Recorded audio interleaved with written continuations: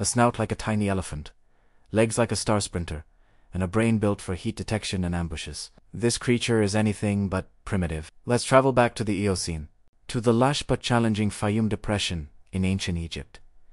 Here the ancestors of today's elephant shrews, the early macrocilarians, thrived in a world of gravel flats, thorny scrub, and life-giving waterways. Their unique design was a masterclass in survival, solving three key problems: staying cool, avoiding predators, and finding food. That long snout wasn't just for looks, it was a precision vacuum cleaner. In the cool mornings, it would dip into the leaf litter, slurping up ants and termites. As the sun climbed higher, they'd move to shaded roots, listening for the faint vibrations of beetle larvae in the soil. Their long hind limbs and elastic tendons allowed for explosive sprints. Imagine a rapid jitter turning into a burst of speed, letting them outrun Eocene cats and predatory birds over short, tricky distances. Their oversized ears acted like radiators to dissipate heat, while also pinpointing the rustle of hidden insects. And their forward-facing eyes were perfect for high-speed obstacle navigation. Their territories were a patchwork of microclimates. Mornings were for foraging in open patches.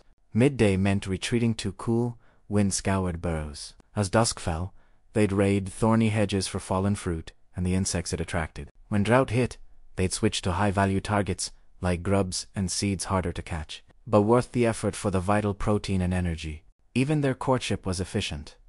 Scent posts, thrilling figure-8-foot races, and secret nests tucked away in thorny tangles where predators couldn't reach. A look at their skeletons confirms this story.